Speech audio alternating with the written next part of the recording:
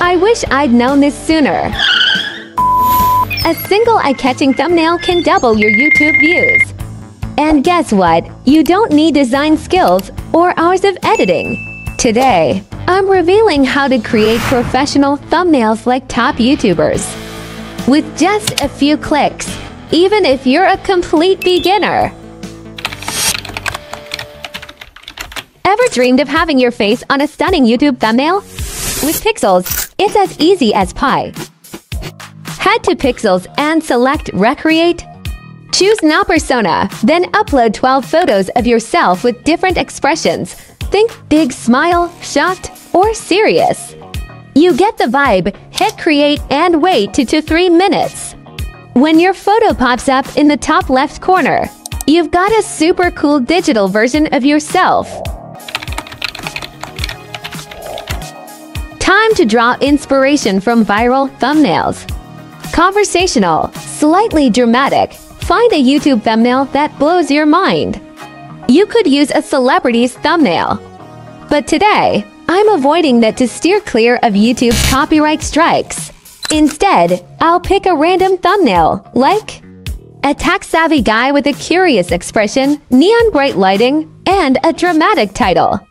Take a screenshot and save it to a file named viral_thumbnail_2025. Open ChatGPT or Grok, DeepSeek, upload the image, and ask, describe this image in detail. Once ChatGPT responds, follow up with, based on this description, create a similar prompt, but instead of a European girl with wavy hair, change the title to thumbnail viral in just 3 minutes. ChatGPT will generate an awesome prompt like this. A shocked European woman with long wavy blonde hair, holding her face in disbelief, eyes wide open, mouth agape. Background has digital flames rising at the bottom. A circular icon in the center with a mysterious viral logo TikTok-style symbol. Bold white text at the top says, thumbnail viral in just 3 minutes.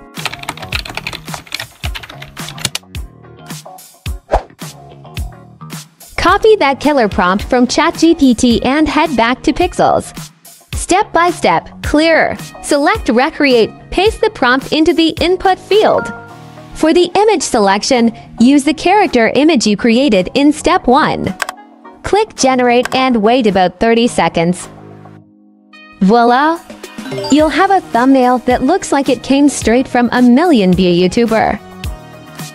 If you want to change the title, just click on the pencil icon and give it a clear, strong command.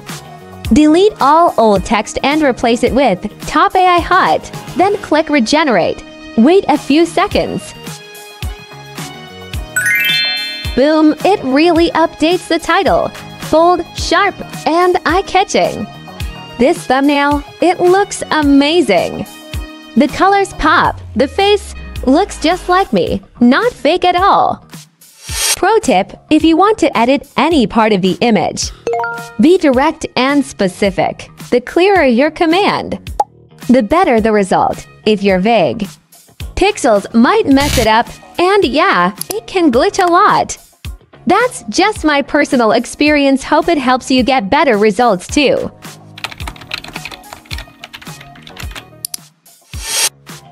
Want to try being a different character? Pikzels FaceSwap feature is next level. Click FaceSwap, upload your thumbnail image from step 1. Choose a different avatar, like an Asian girl with a Gen Z vibe.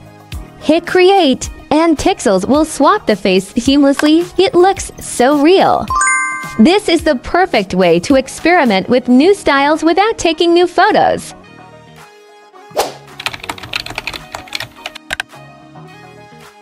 I tried Pikzels multiple times and failed miserably until I cracked this formula. In the past, I used to simply copy the thumbnail link and write basic prompts by myself. But the results were often off-topic. The character didn't look like me, and there were lots of errors in the details. Golden advice: always use ChatGPT to create a detailed prompt. This method lets you borrow ideas without copying exactly, resulting in a unique thumbnail that still has that viral vibe. Be patient, and you'll save a ton of credits. Trust me, I started my account yesterday and already burned through most of my credits experimenting. I only started using Pikzels recently, but honestly, I found it surprisingly useful and easy to use. You don't need any design skills, just a few clicks and you've got a thumbnail that. The pricing is pretty fair too. The basic plan is around €14 a month. And there's a free trial so you can test it first. It's not perfect, but if you're new to YouTube and want to save time, it's definitely a tool worth trying. What about you? Let me know in the comments if you've tried it. And if this video helped you, feel free to like, subscribe, and hit the bell so you don't miss the next one. Thanks so much for watching until the end. I really hope this helped you. See you in the next video.